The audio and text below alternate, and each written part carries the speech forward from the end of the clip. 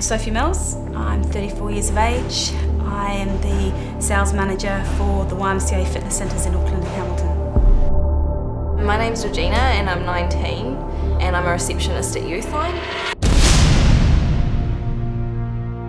A lot of people have looked at me and said that perhaps I might get knocked over and it's, watch out.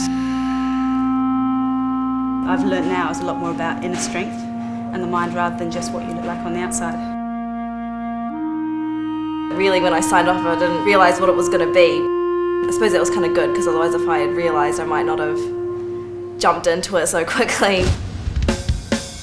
I think that come fight night I'll be absolutely terrified, but it will be a monumental achievement for me personally.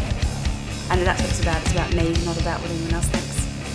It's a lot scarier and a lot harder than what I realised at the beginning, knowing that I'm going to be coming out in front of hundreds of people and battling it out with someone. My opponent's quite a bit heavier than me. For me, that's going to be a challenge. I could get knocked out, but if it happens, it happens. I'm ready, and I think I've got like a pretty good punch on me, so hopefully I'll get in a few good ones.